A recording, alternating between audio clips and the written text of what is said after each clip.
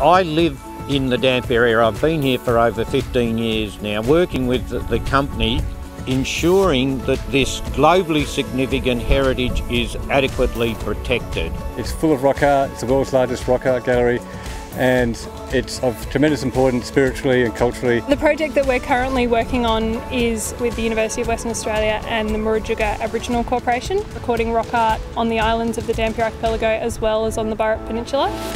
With the help of Rio Tinto, we've been able to open up stories from the past and sharing from the past with the newer generation and be able to lock that in and use that as part of our management. What I find is Rio Tinto actually holds those same values that I do as an archaeologist in protecting this area, working with the Indigenous people who own this culture to ensure that it is protected and looked after.